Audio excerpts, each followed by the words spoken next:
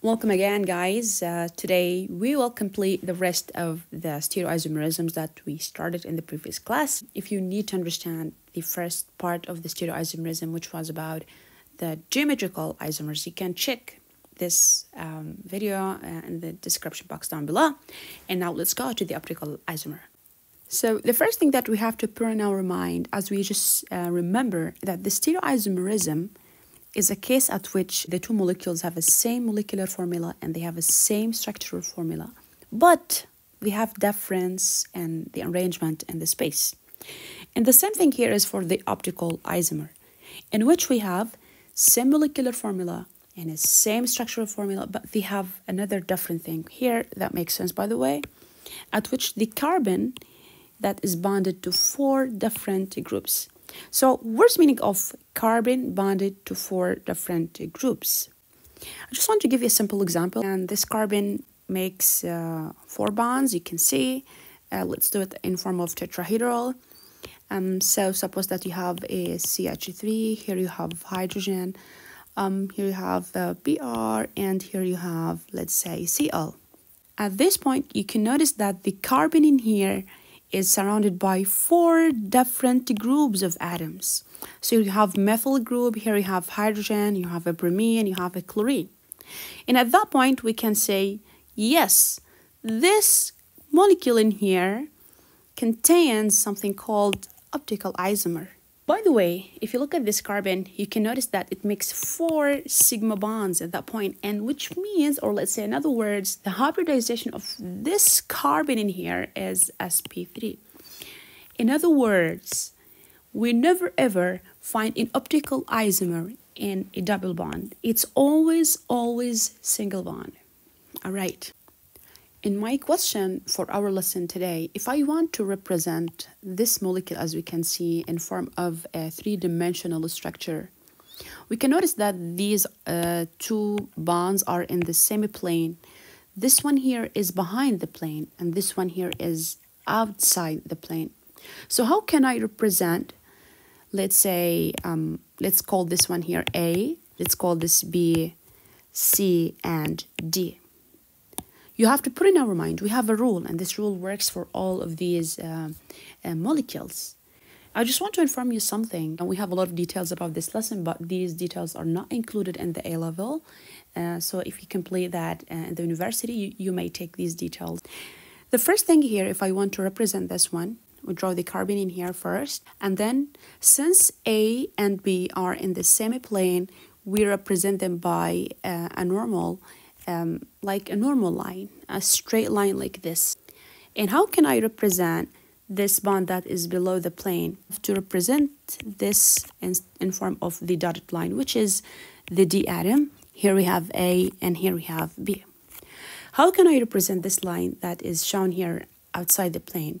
It's represented by a wedge like this. And yeah, you have to fill it like this. Yeah. So it means that this wedge represents that the bond is outside the plane. The dotted one here is behind the plane. Here it represents the front, okay, or the wedge. In both A and B are in the same plane.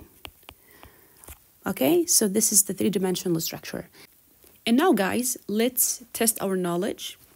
If I ask you to draw the 3-dimensional structure for CH3, CH,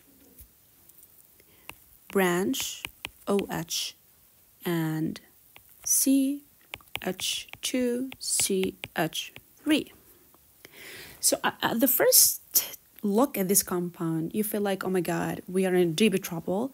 And how can I know? We just used to make a carbon with 4 different groups, but it looks complicated in here.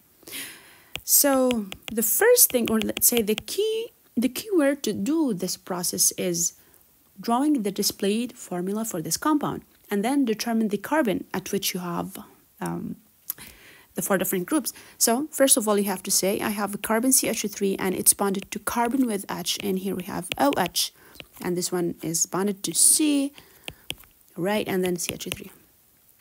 So the first thing here, this carbon, by the way, Yeah, it's bonded to 3 hydrogens. Here we have hydrogens, hydrogen, hydrogen, hydrogen, hydrogen. So now it's clear. You can see that this carbon is not bonded to 4 different groups, and the same thing here is for this carbon and this. So the only carbon that you can see that, oh, it's our target, is this one in here. How can I draw the 3-dimensional structure for this? It's very easy. It's a piece of cake. The first thing here is draw the hero, which is this carbon. I have to draw it. And then you have to say, oh, it contains hydrogen. Okay, I will draw the hydrogen. Great. It's very nice. And on the left side of this carbon, we have CH3, and that's why you have to write the CH3. All right.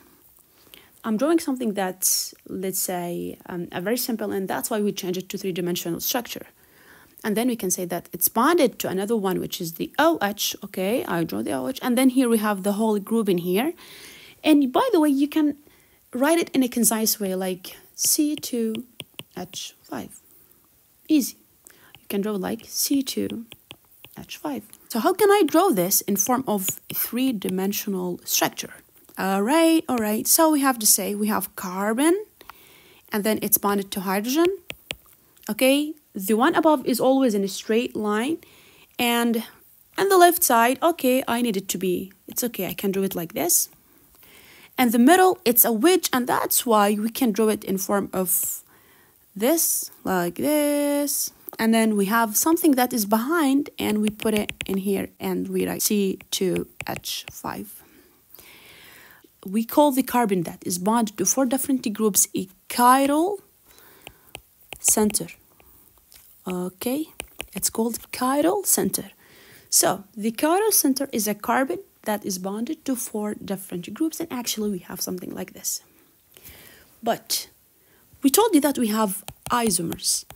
So where is the isomer in this guy here? How can I draw it? You have to put in your mind, I want to erase all of this stuff in here.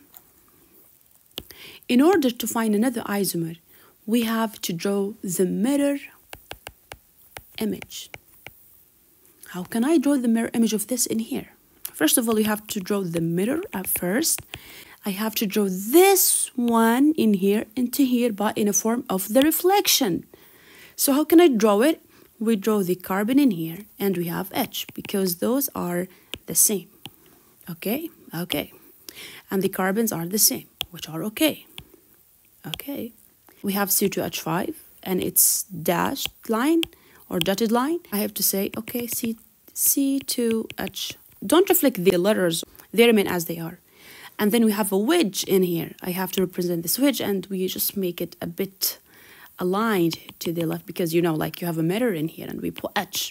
Okay, good. So you have CH3, and it's a straight line. We draw CH3. And at that point, you can say H with H. Okay. Here we have carbon with carbon, this one with this one, and we have CH3 with CH3, and we have OH with OH. So these are 2 mirror images to each other. Those 2 compounds are different, and they are not the same. Okay. They look like each other. They have the same molecular formula. They have same structural formula, but they are not the same because they have difference in their arrangement in the space, and that's why they are not the same. How can I know that they are not the same? As long as you have a carbon with 4 different groups, then you have a chiral center, then you have an optical isomer, and you can make 2 isomers from this, which means that those 2 compounds.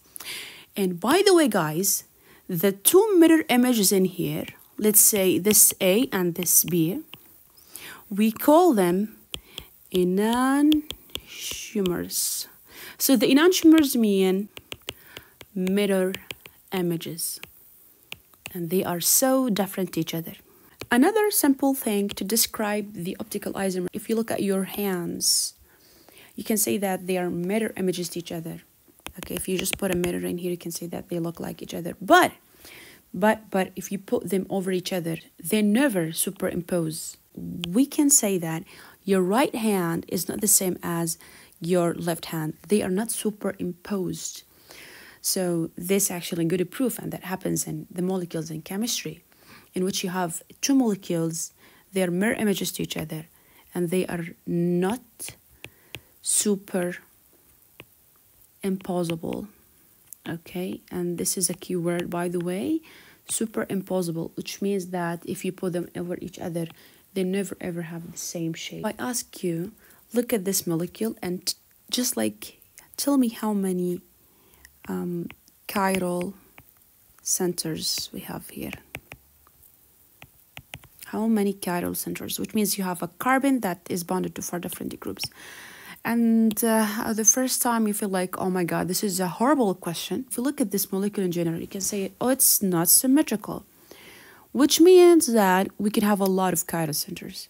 And now let's go to the first one in here. Okay, look at this. Do we consider this to be a chiral center? Okay, let's go. First of all, it's bonded to OH group, but here it's bonded to carbon.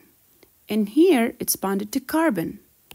At that point you say, no, we have identical groups, but you have to look furthermore, which means that you do not stop in here. You have to look at something else. You have hydrogen in here, and you have OH, and it's bonded to this carbon, and this one here. This one here is not the same as this. They are different.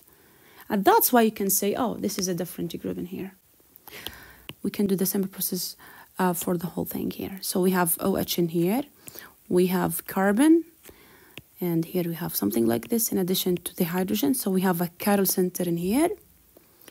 If you look at this carbon in here as well, it's bonded to carbon in here, another one in here, another one in here, and here. And you can see that all of these are different as well. This contains 2 hydrogens, which means it's not a chiral center, and that's why we remove it. We don't need it. And the same thing here, because those are not chiral centers. They have 2 hydrogens. We don't count them. We don't count this because it contains 2 hydrogens as well. And the same thing here, it contains 2 hydrogens. This one works as a chiral center because, you know, we have 3 groups in here and they are not the same. We have another one in here, by the way. We have another one in here, another one in here. We ignore these because they contain, you know, like 2 hydrogens. This one contains the 3 hydrogens. We don't need it. The same thing here.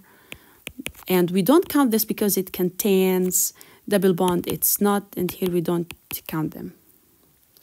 So at that point, if I ask you how many chiral centers we have 1, 2, 3, 4, 5, 6. Okay, so we have 6 chiral centers. Okay.